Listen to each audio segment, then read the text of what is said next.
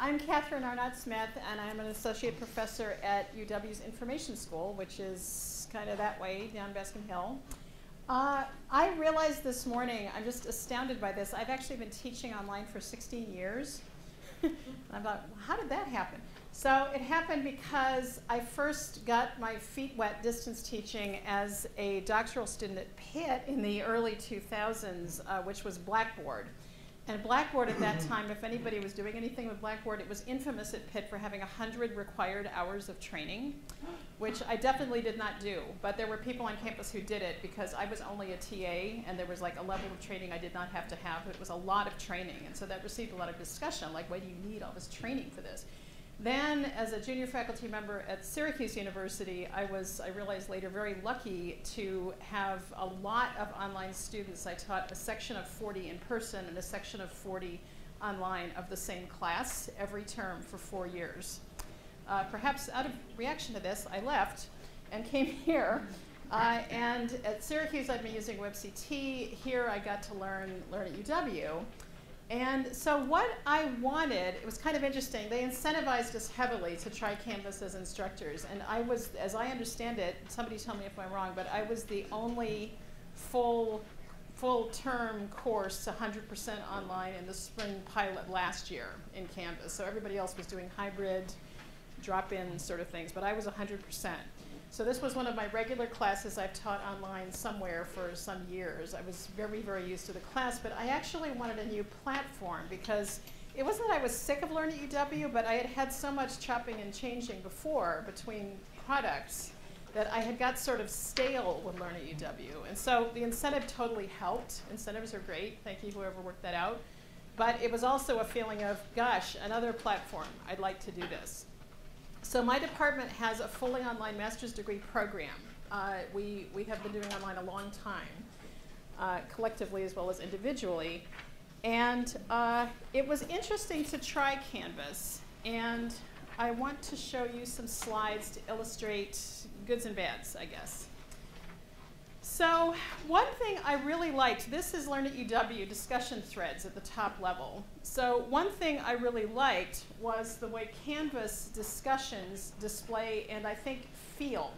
So this is Canvas discussions. It's kind of small, but you can see there's this Facebook-like feel to how discussions work. And I have to say, because we have an online program that lets face-to-face students in once the online seats are full, I actually, in every online class, I typically am meeting about a third of the students in my face-to-face class or just in the hall or something. And so I actually run into them, even though 2/3 of them are living in another state or even another country. And so I actually got feedback from the students that their feeling was the same as mine, that this felt very different. It felt like talking in a much wider space. It was actually a very nice feeling. And I don't have any data to back this up, but having taught this a lot in Learn at UW and then once in Canvas, my strong sense was that people were talking more effectively in the discussions in Canvas because it felt freer. It just did. If I was to sit there and count the characters they input, I'm not sure that would tell me anything, but it just felt very, very different to me. So the students definitely like that too. So extra bonus answer is what I didn't like in Canvas. And that was the analytics. These are comparison shots. What you're seeing here is the top level, what I think of as the top level, the report on the entire class's activity. On the left, you're seeing what Learn at UW gives you for a week. I run my modules in weeks, so this is like 1 week of activity Learn at UW on the left, 1 week of activity Canvas on the right. And so what you're seeing here is this sort of cute, visually attractive Canvas dashboard, which I'm not going to argue it's totally visually attractive, but it actually doesn't tell you anything. So that's the next slide. What I'm going to show you is the second level down, which is the level at which the instructor is viewing data relating to online behaviors of a specific student. So I am one of those people who relies heavily on this data to do my grading. Understanding all the flaws, there's things I definitely don't grade for, but I actually use this behavior data to tell me if a student's really there or not, right? So this is what you get. On the left is Learn at UW, and on the right is the individual student profile. So this is telling us that so-and-so visited week 2's lecture twice, spent a total of 38 minutes. There's the timestamp of when they last visited. And then on the right is Canvas's version of the same thing. It's basically telling you where they went, what they did. So what's hard to make clear on the slide is the significant difference between these two course management systems, and this is my biggest thing I did not like about Canvas, is that it's not possible to download or export Canvas data. So the stuff on the right, you can look at it on your screen, and that's what you can do. You can look at it on your screen. So this, next slide, left and right, the left is the exported CSV or Excel spreadsheet data of what Learn at UW lets you do. It's basically showing what Learn at UW lets you export. And this is the entire class's online behavior. This was a class of about 25 students. So I actually compared the identical class a year later, right now this term, to what I got from Canvas last year. So typically in this class, I've got between 25 and 30 students. And this particular one is all grad, although I do teach some classes where there's about 1/3 undergrads and 2/3 grads. Canvas is collecting very similar data on students' online behavior, but it doesn't let me export or save the data in a way that I can do anything with it as an instructor, which I just find, frankly, so odd.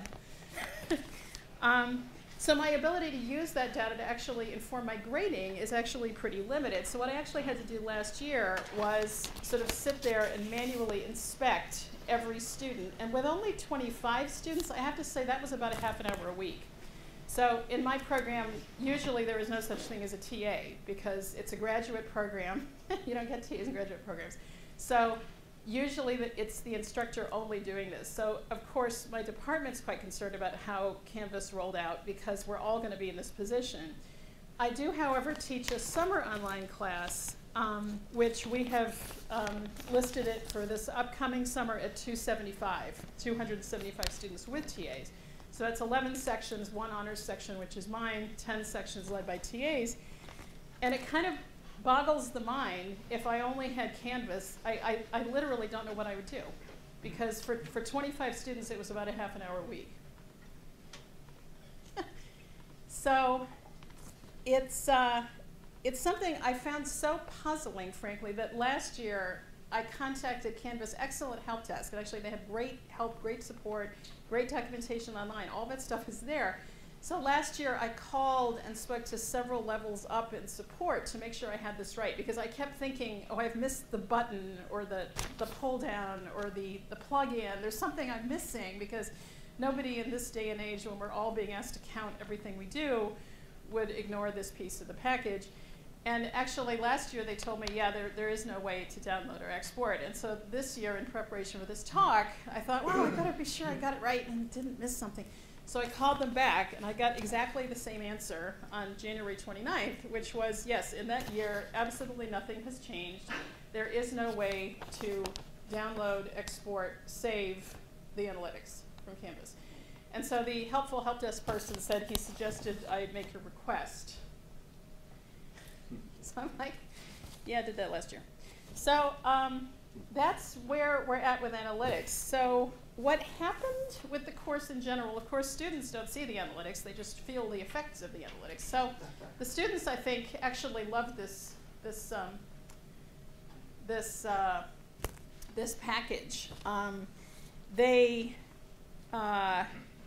They seem really to have liked Canvas a lot. I don't think they found it a very different experience, which I think was borne out in the survey that, who was it that ran that survey? Academic Technology? Somebody ran a survey on how the pilot went that term.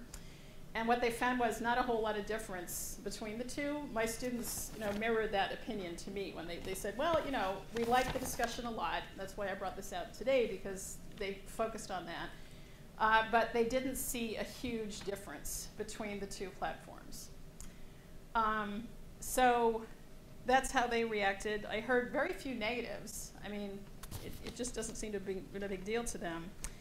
What I would do next time, I think, is I would make sure there was a shared understanding between instructor, instructional designer, and ideally the CMS people on what analytics means. Because I've attended the, that great distance teaching conference at Monona Terrace a couple years.